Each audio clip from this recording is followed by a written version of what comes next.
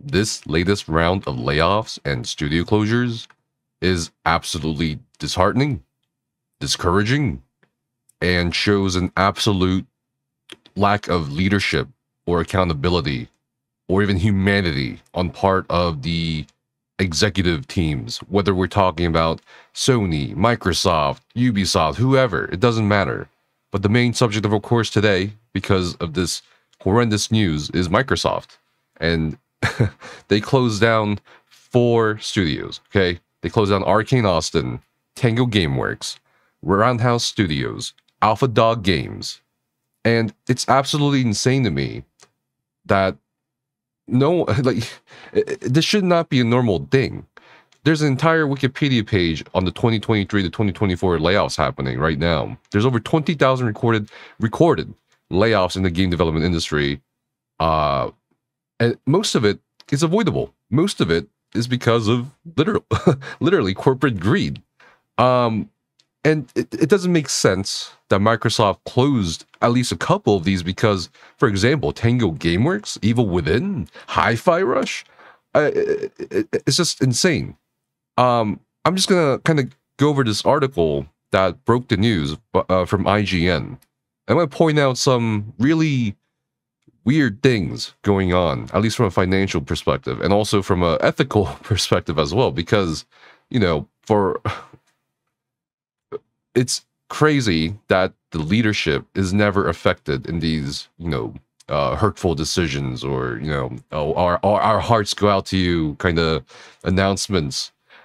But the people who pay for it are the people who actually make the games, make it all possible. It's extremely frustrating to see.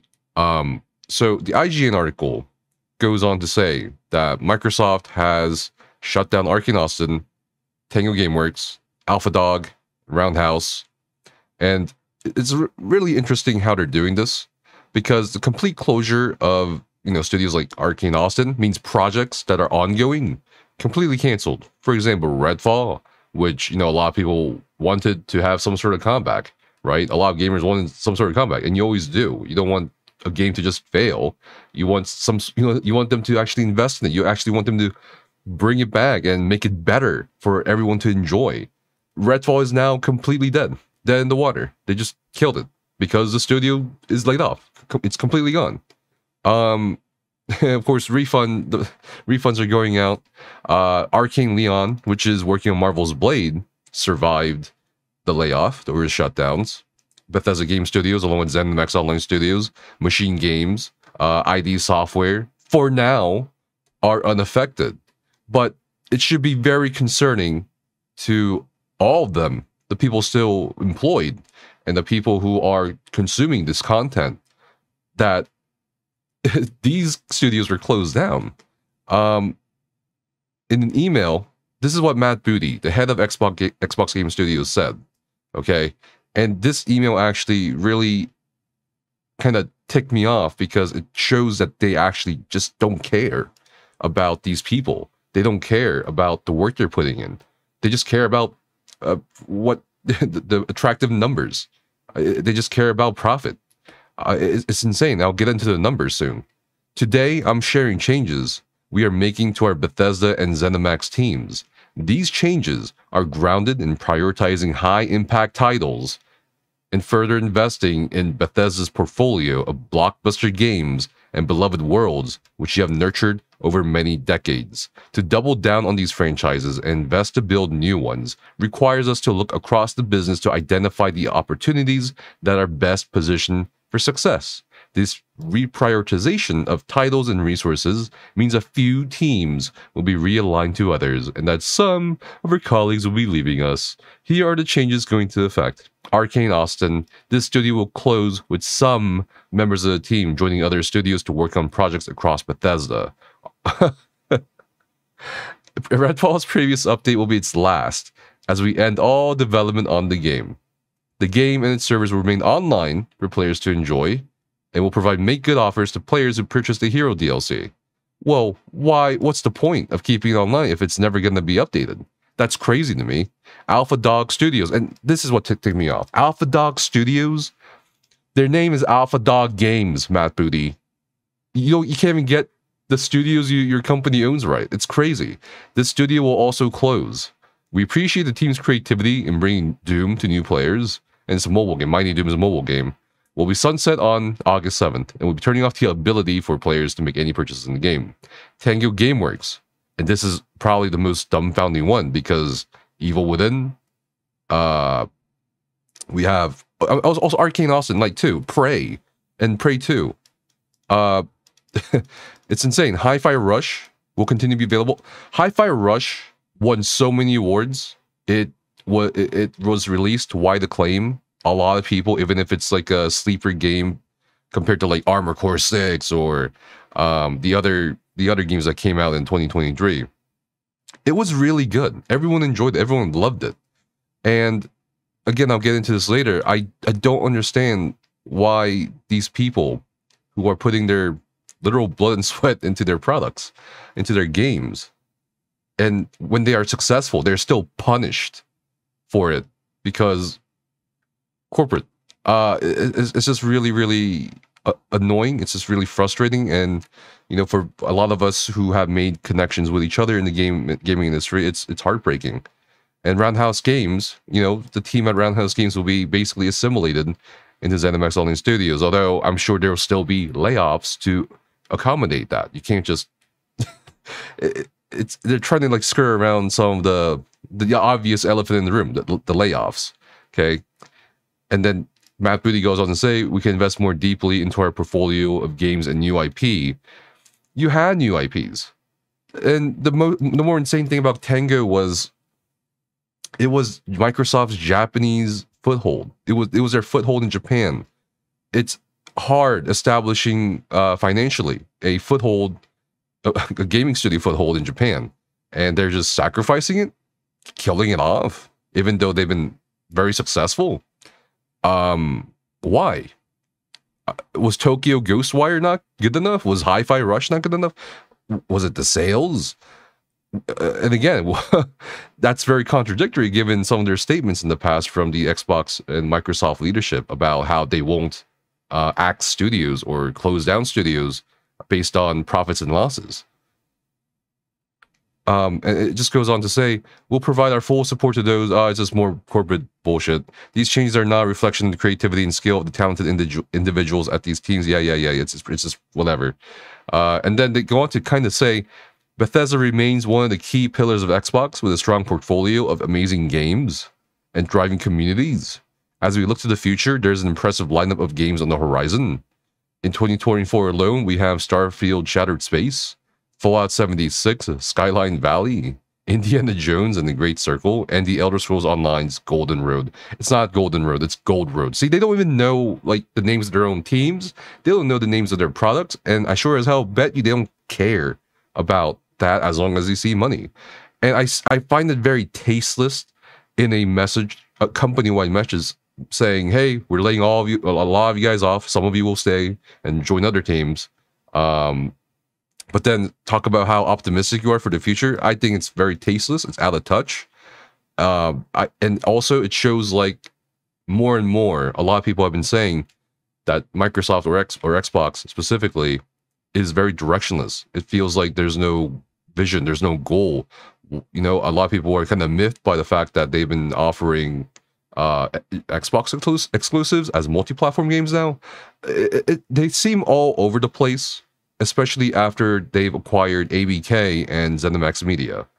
And this, of course, I don't know. Like, I don't know how many more is going to be laid off. It's already massive how many people have been laid off. A lot of people are angry about this, rightfully so. Game devs are very frustrated.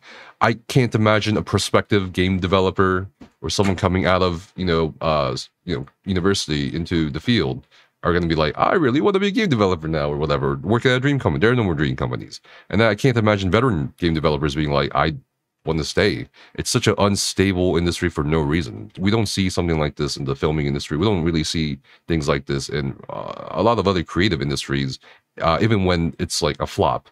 And it feels like Xbox is saying, hey, you know, if you flop, and even if you don't flop, you might get axed. You know, and it's crazy. They've said Hi-Fi Rush Very successful. It hit all the player metrics. It hit all our internal metrics for, you know, business. And they want to reinvest in Tango Gameworks, but they shut it down.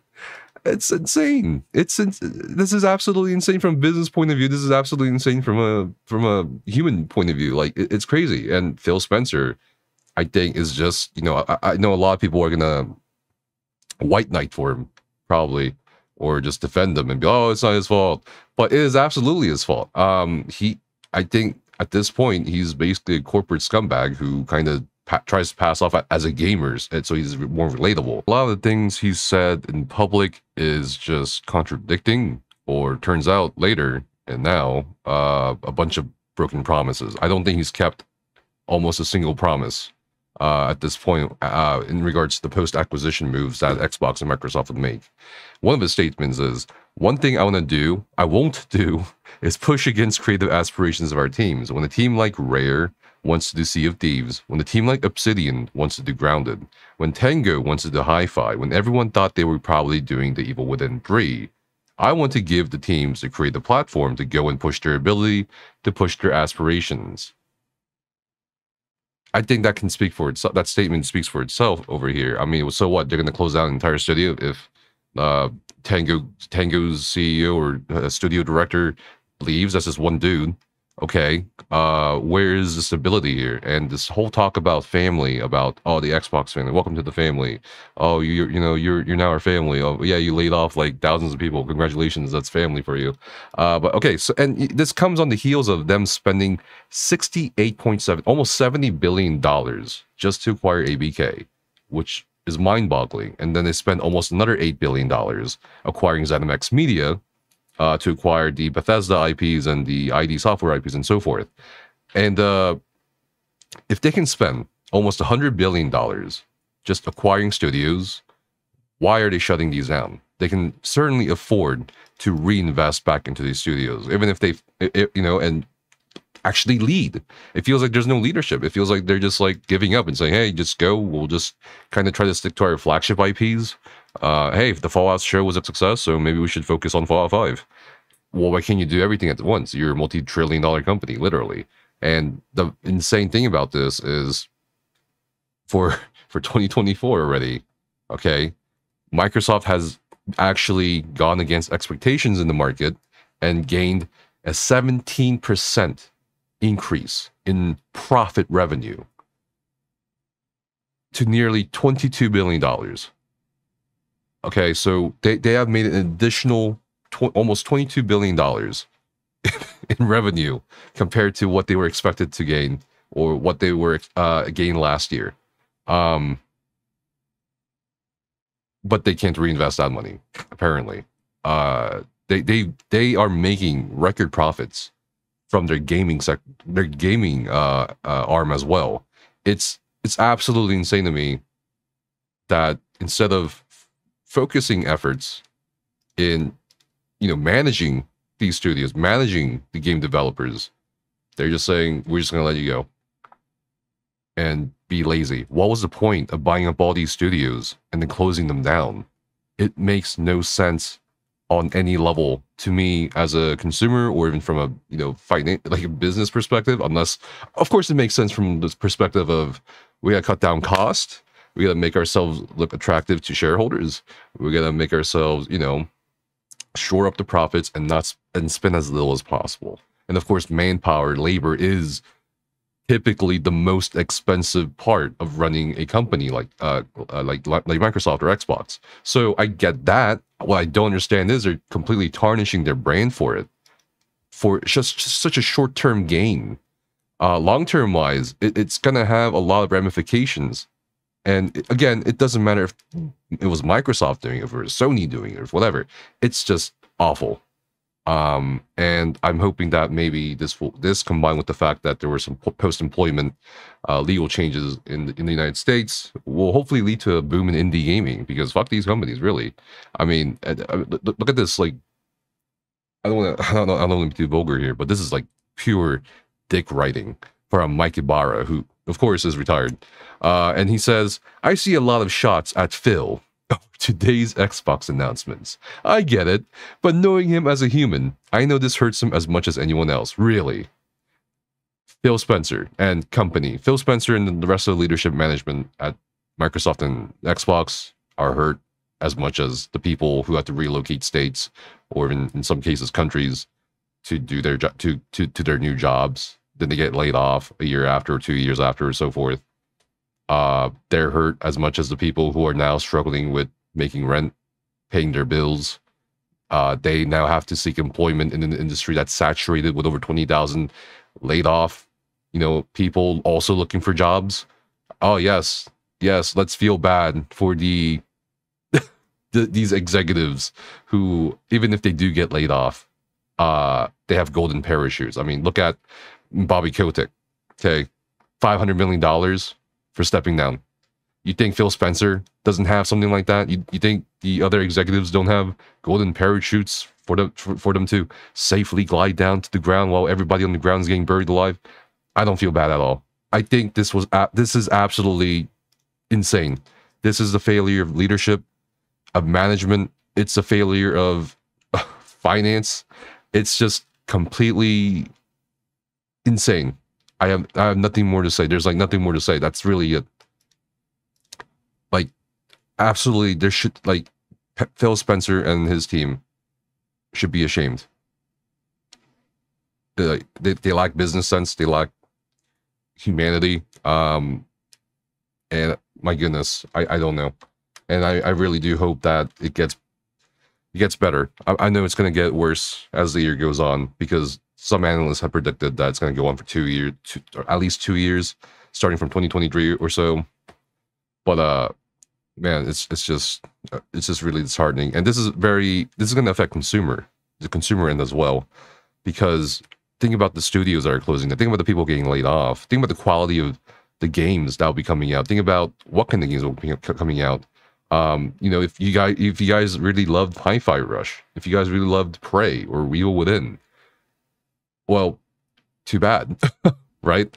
It's really kind of weird to me that Microsoft is always touting Hellblade 2 as a major IP for whenever they showcase future IPs from, like, future Xbox exclusive IPs. But I'm just thinking to myself, Hellblade, the Senua story, it was very niche, whereas Hi-Fi Rush or these other games made by these studios were not.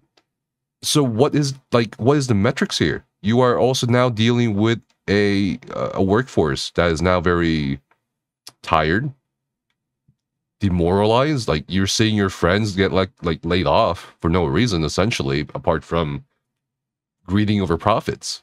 How are you gonna feel? Are you gonna put all your efforts still into you know what I mean? It's just like, I do think this is very damaging for the consumer end. I think it's very damaging for the industry, and it's just awful.